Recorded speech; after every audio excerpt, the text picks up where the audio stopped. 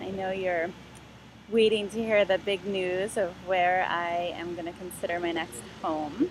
I've definitely come to a point on this journey where I feel like sinking in and taking the clothes out of the suitcase and really connecting to a community. But this didn't come from thinking where's next or where am I going to go. It really came from feeling and having a bunch of experiences that are leading me to. Hold on, I'm not going to tell you quite yet. I'm going to tell you a story first. I the word livity, which is in global livity, came from me really asking a big question of how do you want me to serve when I leap out into the world? And I was hiking in the woods, and the word global livity came to me. And it was like, yeah, serve your love globally. And so as I've taken a leap into the world this last year, I've realized that I'm very multi passionate, and I've had a lot of fun sharing in different ways through teaching people to cleanse, teaching people how to trust their heart's desires and take leaps. And last year, as I thought I was going to be like totally traveling the world and serving chiropractic, I ended up in Jamaica.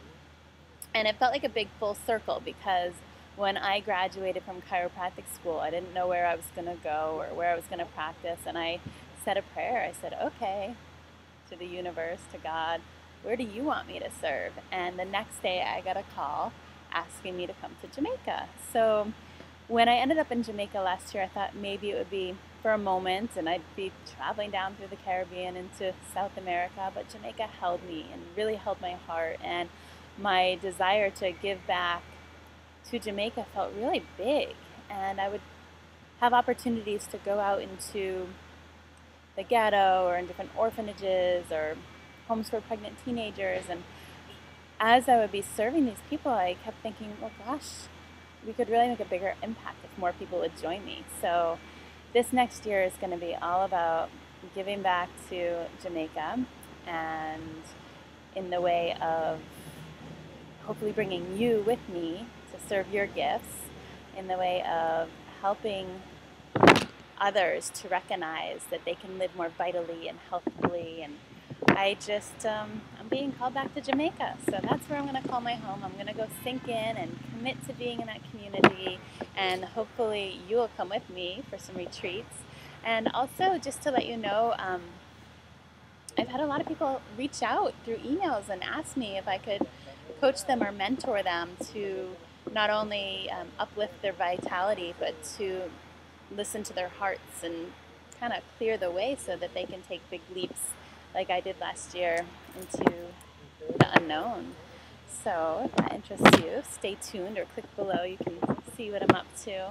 So yeah, Jamaica. That's where I'm going, and I hope you come with me. And if not, definitely stay tuned because there's going to be some real cool stuff going on. I'm really excited, and I have to tell you, just so you know, the process of like stepping into the unknown can be very super uncomfortable. So the last few days I've been very contracted. I'm in Miami, and um, it's been like uncomfortable. And I've been for a few weeks. I was really thinking, and I went back to that question of like, where's home? Where do you want me to serve? And the only thing that I felt in my mind's eye that I saw was Jamaica.